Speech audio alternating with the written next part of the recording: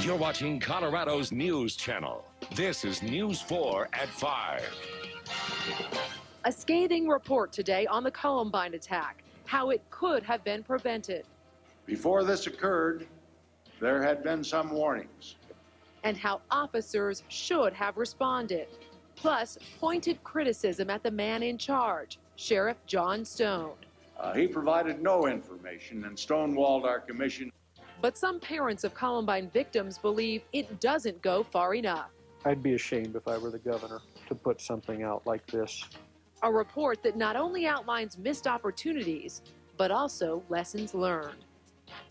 Some are stunned at what they call the brevity of the report. They say it glosses over what led up to the shootings and doesn't go far enough detailing the police response when Eric Harris and Dylan Klebold were inside Columbine's shooting. The commission appointed by Governor Owens began its work behind closed doors in December of 1999. The 10-member commission revealed its findings today. The 200-page report analyzes warning signs that were ignored, what went wrong at the scene, and how to avoid a similar tragedy. News 4's Rick Salinger is at the Capitol with a closer look at the report. Rick? Bill, when the governor appointed the commission, he said the object was not to lay blame, but rather to look to the future. 18 months later, the results are in. 2 years after America's worst school shooting, the Governor's Commission is offering criticism and recommendations. The report takes on the question, could the shootings have been prevented? Many people had pieces of information about the perpetrators well before they launched their attack, it reads, but that information was never acted upon. Commission Chairman Justice William Erickson referred to a prior search warrant for the home of gunman Eric Harris. If the search warrant that was originally proposed had been issued, this probably wouldn't have occurred. But it did happen, and the commission found problems establishing a command center, the first police responders not adequately trained or equipped to take on the gunman. And when the full SWAT team members arrived, the policy was to establish a perimeter and wait, rather than go inside. These teams clearly did not function expeditiously under the circumstances which existed at Columbine. I think it's clear that the police response needs improvement. The commission noted problems with lack of building plans and the failure to reach teacher Dave Sanders, who bled to death. They should have reached Sanders. Other problems included police agencies on different radio frequencies, inability to turn off wailing fire alarms inside the building, and not believing a student who said there were 2 gunmen and they were in the library where 10 students were killed. That was ignored, and no assault was ever made to try to prevent these executions. The report does contain recommendations. First responders should be trained to handle an armed assault. A statewide police communication system is necessary, and a threat assessment team is needed at every school. The objects of the commission report: to prevent another Columbine, and if that fails, to be better prepared. And there are many other recommendations, but that's all they are, recommendations, no mandatory implementation. Bill? Rick, I would guess the governor would have some say in whether these recommendations are implemented in some way. Well, it's his commission, and he would certainly like to see the recommendations implemented, but he says there are no plans at this time for any further meetings, and the commission is disbanded. Copies of the report will be sent out. Rick Salinger at the Capitol. The commission was highly critical of Jefferson County Sheriff John Stone. The chairman said Stone would not cooperate with its investigation, that Stone broke appointments to testify and did not turn over material. Sheriff Stone was also criticized for the police response to Columbine. Stone recently defended that response in an interview with News 4's Brian Moss. Did what we could do by the book, the best we knew how, with the resources we had available at the time. And it was pretty chaotic. The sheriff's office released a statement today saying it may not agree with all the conclusions or every point made in the report. Coming up at 5:30, much more of Brian's interview with Sheriff Stone. Some of the victims' families are saying the 200-page report is nothing more than a political move. News 4's Sean Boyd has their reaction. Sean? Well, Teresa, the governor says he commissioned this report to get answers about Columbine. You ask some of those close to the case, they say he failed miserably. So, of course, this report, in my opinion, isn't even worth the paper it's printed on. Brian Rohrbaugh unloaded on the governor's task force, calling this commission cowards and this report fluff. There was a lot of warnings here, and this report makes it look like there really wasn't any warning. Rohrbaugh's son Danny was killed in the April 20th massacre. He wanted an investigation. Instead, he says he got excuses. And it's really unfortunate that any public official would be so scared of finding the truth that they would set up a taxpayer-paid commission to do absolutely nothing. Judy and Randy Brown also blasted the governor. The couple warned the sheriff's department about Eric Harris long before the shooting. They are a footnote in the 200-page report. But Governor Owens will not talk to us, and I'm tired of hearing it fell between the cracks. That's not an answer. If the cracks are that big, how's that building standing up? The task force did talk to Betty Scholes, but she says it ignored her. Her son Isaiah, one of the victims. She asked the panel to address racism at the school. After I got in front of the commission and poured my heart out to them on the problems, it's still happening today. They still ignored it. My government has failed me. Brian Rohrbaugh says it failed the victims, too. I guess the idea that, hey, only 13 people died, it's not that big a deal, kind of rings through this report. Rohrbaugh says the governor should have given the commission subpoena power to force Sheriff Johnstone to testify, but the governor says he doesn't have that power. Rohrbaugh and the families of several other victims have filed suit against the Sheriff's Department and the school district. Teresa? And Sean, the Jefferson County School District praised the Columbine report. The district says it's already implementing several of the recommendations in that report, including bully prevention programs, a hotline to report threats, and a school crisis plan. The Columbine report includes very specific recommendations. So what happens next? The report will be distributed to police agencies, schools, and community organizations across Colorado. But the governor's office tells News 4 there is no requirement that those agencies and schools implement any of the recommendations in the report. A messy million-dollar fire means the weekend has already started for students. Harsh words for law enforcement. That was ignored, and no assault was ever made to try to prevent these executions. And harsh words for the governor and his Columbine commission. Is Governor Owens just appointing a committee, or is he really interested in what happened here? Parents and politicians are at odds tonight over the findings. The governor's Columbine Review Commission issued its report today, and here are the major findings. The commission found that Jeffco authorities failed to act on numerous warning signs.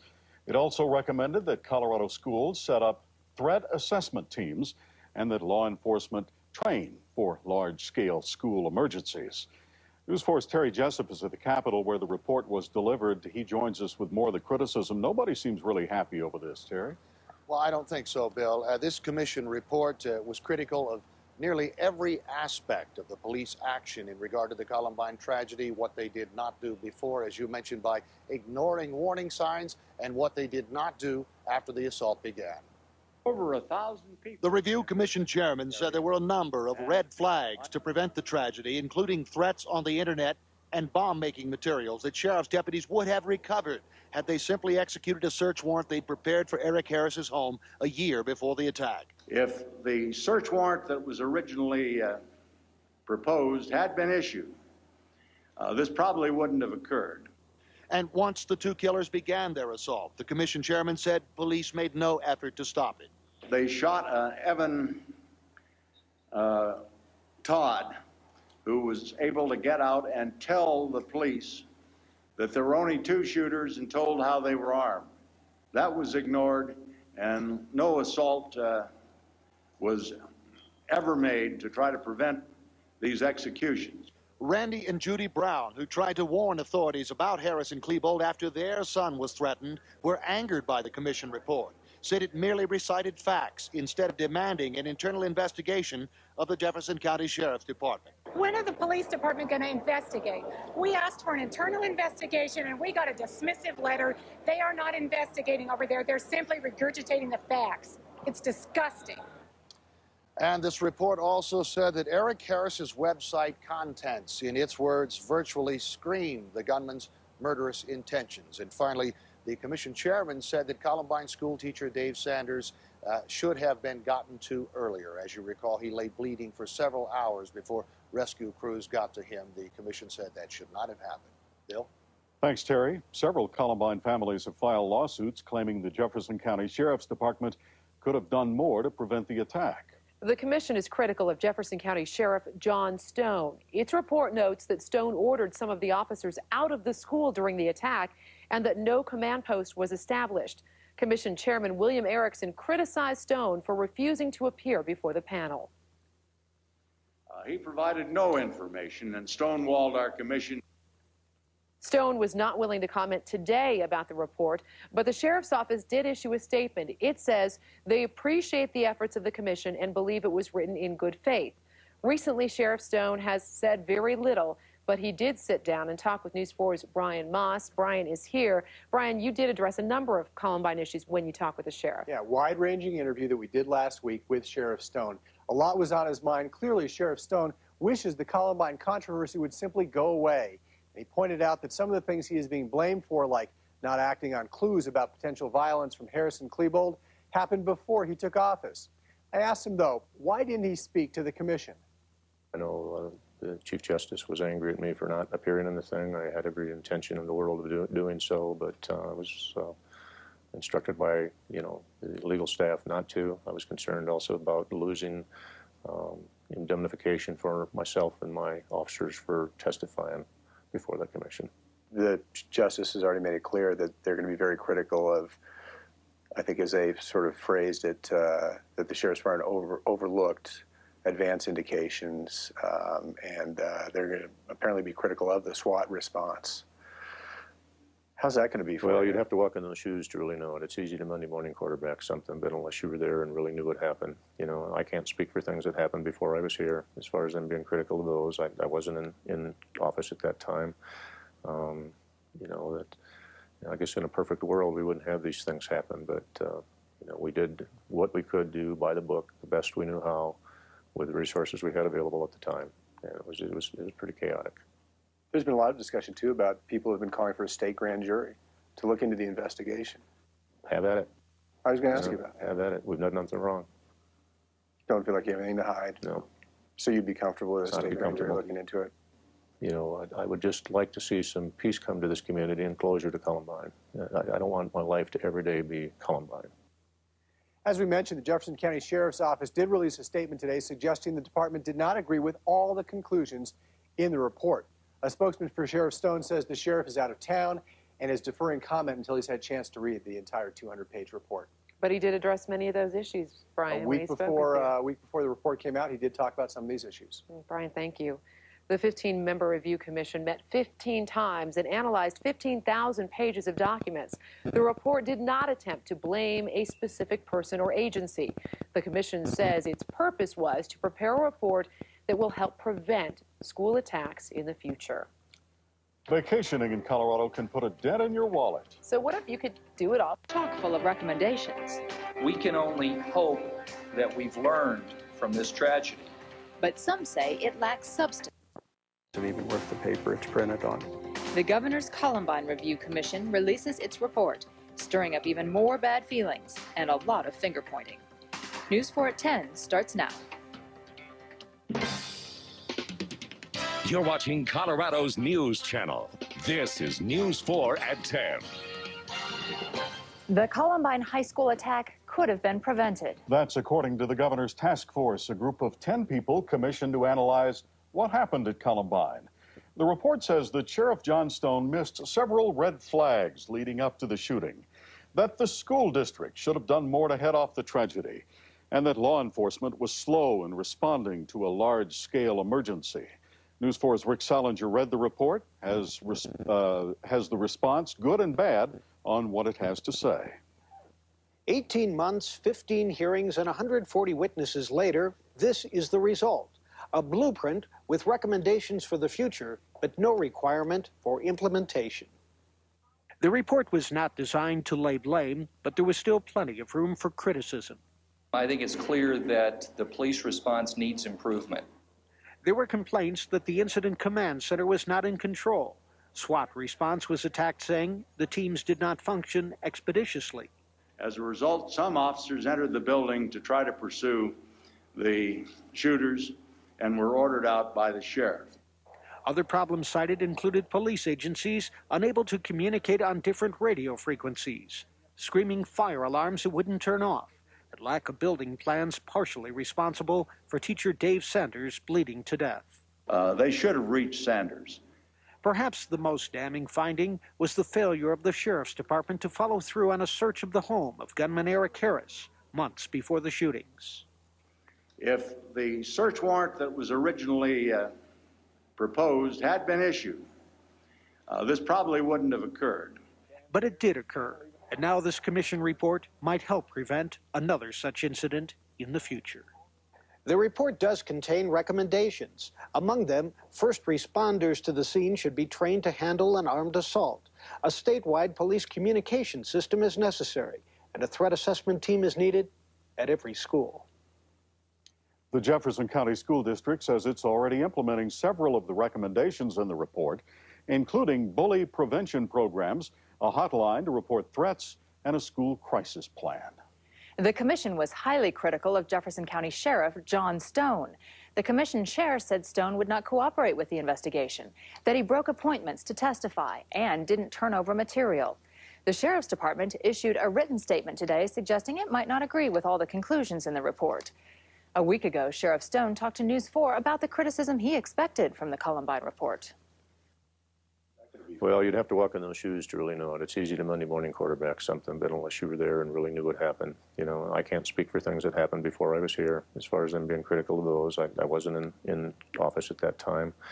I guess in a perfect world we wouldn't have these things happen, but we did what we could do by the book, the best we knew how, with the resources we had available at the time. Some of the victims' families say the sheriff is making excuses and that the governor is too. They say the report is simply a political move that doesn't begin to address the real concerns. News 4's Sean Boyd is live at the Capitol tonight with reaction from some of the families. Sean? Amy, families we spoke with say this report doesn't break any new ground. In fact, one father calls this fluff and calls the commission cowards for not hammering the sheriff's department harder. Just really a waste of time. No sooner did the commission release its report than families unleashed a storm of criticism. I'd be ashamed if I were the governor to put something out like this. Brian Rohrbaugh's son died in the shooting. He says everyone knows the sheriff's department made mistakes. He wants to know why. This report, he says, gave excuses, not answers.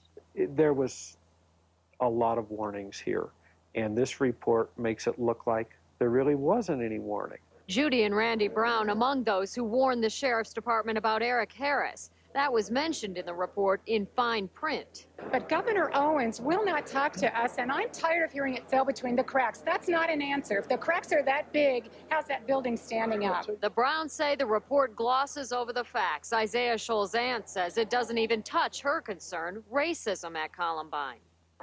After I got in front of the commission and poured my heart out to them on the problems, it's still happening today. They still ignoring it. My government have failed me.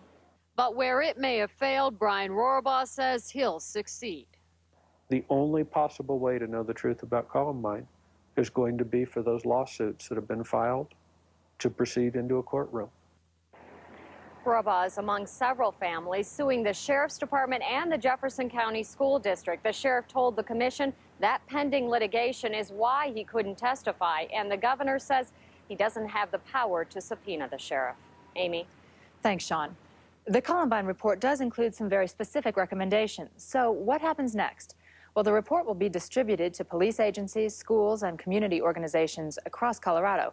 But there is no requirement that those agencies or schools implement any of the recommendations included in the report.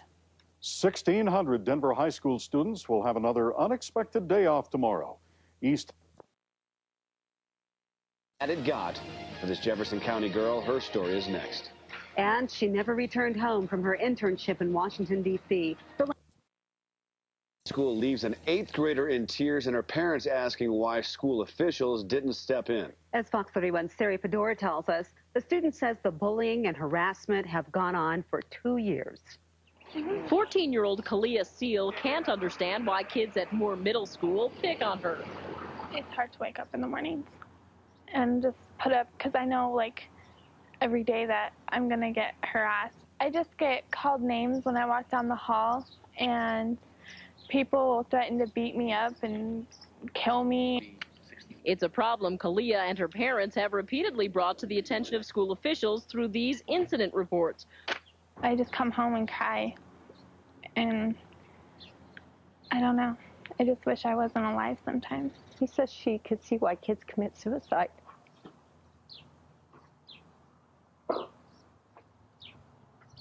Kalia's mom says school officials haven't done much to stop the problem. They never would take me serious. Even going up there and talking to him face to face, I always felt like that they just thought it would blow over. Bullying is not acceptable. School district officials say Columbine taught them a lesson. We can't ignore any incident. It doesn't matter if it's the first day of school or the last day of school. Saltzman says they will look into the problems, but Kalia calls that an empty promise. It hurts. It really does. Sari Fedor, Fox 31 News. Kalia plans to go to a different school next year. The United Airlines Union wants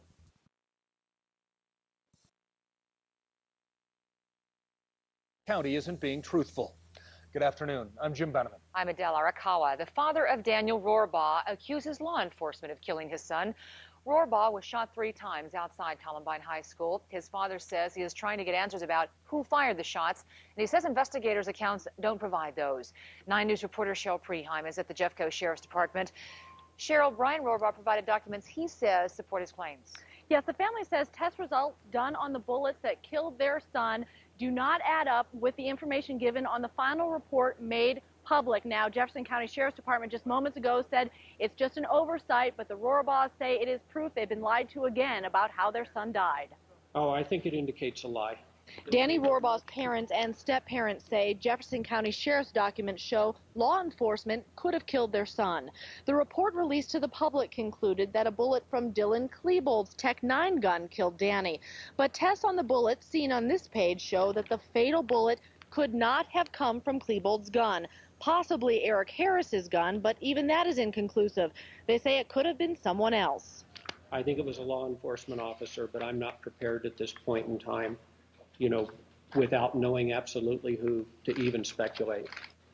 There seems to be, at least at some level, a desire on Jeffco's part to keep us from having the full truth about what went on. It appears that the order of Harris and Klebold's names and the injuries they inflicted on Daniel Rohrbaugh were switched on this reference list. But once again, this list was only a quick reference for investigators, not a final document. But Brian Rohrbaugh today said that error, as the Sheriff's Department called it, did show up on the final document, so he says there are still a lot of questions he does not believe will be answered unless there is a grand jury investigation. But again, the Sheriff's Department says that they are absolutely certain that Dylan Klebold and Eric Harris are the ones that killed Daniel Rohrbaugh and not a law enforcement officer. Adele. Cheryl Preheim in Golden. Thank you. For the first time in history, ballistics released just this week prove that the Sheriff's Department knew all along that the fatal bullet did not come from Klebold's gun. They claim the ballistics show Eric Harris was not in a position to have fired the shot. Therefore, they believe their son was killed by law enforcement and that the sheriff wants to cover that up. There's just too many questions. There's been too much misinformation, too many lies told. They say this makes the pain of losing Daniel even worse. It makes it really difficult when the people that have the truth won't tell you when it involves the death of your child. Now, about 10 minutes ago, the Jefferson County Sheriff's Department responded. They say they did not lie to the Rohrbaughs, and they dispute the family's interpretation of this newly released information. Okay, thank you, Julie. Timothy McVeigh's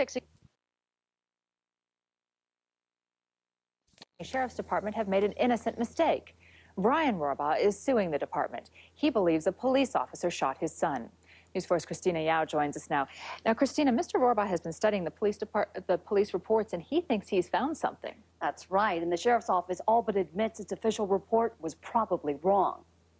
In its official report released a year ago, the Sheriff's Department said Dylan Klebold shot and killed Daniel Rohrbaugh.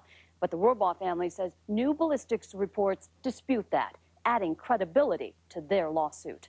What now appears to be an obvious attempt to cover up what really happened to Dan, the Sheriff's Department lied about having ballistics confirming a bullet being fired by Klebold. Brian Rohrbaugh says he found what he calls the lie in a stack of documents newly released by court order. The department's official report said gunman Dylan Klebold, quote, shoots Daniel Rohrbaugh at close range, killing him instantly. But the new documents indicate the bullet in Daniel's abdomen was, quote, found to be consistent with the test fire bullet from a high-point carbine. Not Klebold's, but the gun Eric Harris used. Then it goes on to say it's even possible the bullet didn't come from Harris's gun. The Sheriff's Department won't admit it made a mistake, but does say, it appears that the order of Harris and Klebold's names and the injuries they inflicted on Daniel Rohrbaugh were switched on this reference list. Meaning in a reference page, instead of listing Klebold as the one who shot Daniel in the stomach and chest, it should have listed Harris. But the department says which of the two gunmen who fired the fatal shot is not important. There is no question that Daniel Rohrbaugh was shot and killed by Eric Harris and Dylan Klebold. No witnesses has identified a law enforcement officer as shooting him. They think it's not relevant whether or not they lied in their report, and they lied to us. Brian Rohrbaugh says the latest contradiction is proof the department is covering up the truth. The documents certainly raise questions, but Amy, Brian Rohrbaugh concedes it does not prove that a law enforcement officer fired the fatal shot that killed his son. Thanks, Christina.